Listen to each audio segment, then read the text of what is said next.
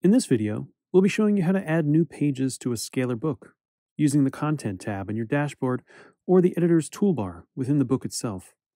We'll also learn how to select or change the page layout and specify what Scalar calls a key image for a page header or for the main splash page of your book.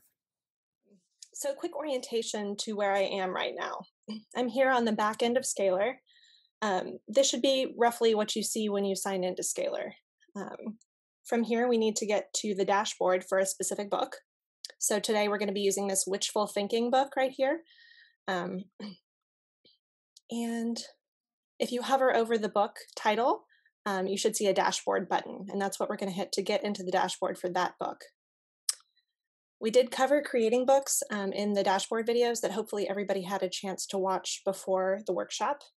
But if you need any help creating your book, we can spend a little bit of time on that in the breakouts if we need to, in just a little bit.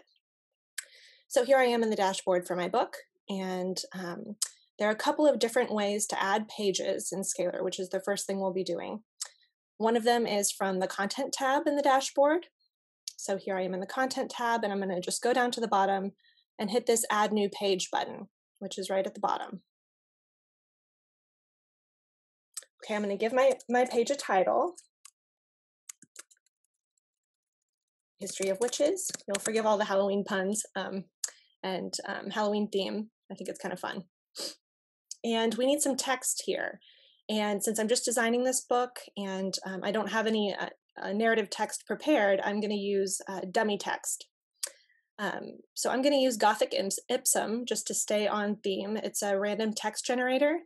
There are a lot of different Ipsums, a lot of these different random text generators, and you can find them just by Googling. They're on many different themes. You have like hipster Ipsum, you have a lot of different Ipsums. So feel free to choose whichever one matches the theme of your own book. So I can set how many sentences I want per paragraph, and I can also set how many paragraphs I would like. So I'm going to do 3 paragraphs, ask it to generate those paragraphs, and you can see it's just gobbledygook text. It's not meaningful, but it gives me some text to use on my page in Scalar. There we go. So I just copied that over. And now I can save and view my new page. So here's my page, and this is what it would look like on the front end. Now that I'm on the front end, I can show you the second way to make a page, which is to hit this plus sign if you're on the front end of the book. This bar up here will only show up if you're signed in to Scalar, so the public won't be able to see this. But you'll see that this takes me to the same page where I just was. It's the exact same process to create a page. Scalar just gives you 2 different options, one from the dashboard and one from here, just for convenience. So this time we'll make a page, Zombies and Mummies, and I'll give it a description. The description is 100% optional. You don't need to give it a description if you don't want to. It does not show up on the front end. It does show up on the back end of Scalar, so it can be helpful organizationally. And then I'll go back over and maybe I'll do 2 paragraphs this time, just for fun. New text, copy that, and go back over to my book.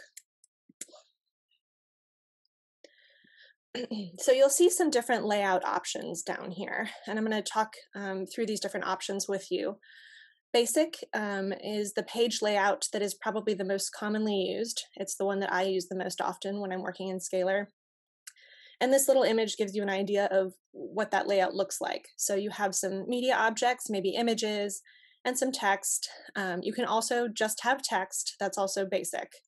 And then if you click on this menu here, you have several different options for layouts that appear.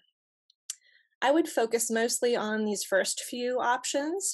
The splash pages are essentially a big image, and then you have a title on top of that big image. So a splash, I use splash for chapters, and then the only difference between book splash and splash is that the book splash is going to automatically use the title of your book. So that's meant to be kind of the cover of your book.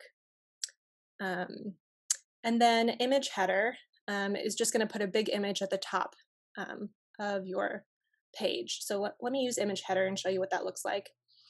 Some of these different options do require what's called a key image. So you have to tell it which image you want to put at the top here, which means you have to have some media in your book. You should not yet have a ton of media in your book. We'll cover that in the next module, so don't worry too much about that. Image header, splash, and book splash are all going to require you to kind of point to an image that you wanted to use. So I'm going to do image header, and then I'm going to go under styling and select a key image. And again, this drop down is going to populate based on what you have in your book, the media that you have in your book. So I'm going to choose graveyard for this, just to show you what it looks like. Save and view. And now you can see that I have a page and it has a big image at the top. So that's how it's going to display. Okay. So now let's look at these 2 pages that we've created by going into the dashboard again and into content. Content is, again, the place in the dashboard where you're going to have all of your content. So I've selected pages here, which is what it defaults to. So I should see a full list of all of the pages in my book. We created a lot of these pages just to have on the back end so that we could demo things for you today. So you probably will not have very many pages in your book, if any. But you can see that I have, let's see, zombies and mummies, for example, is right here. You'll notice that these are in alphabetical order, but you can also search your pages over here in this search box.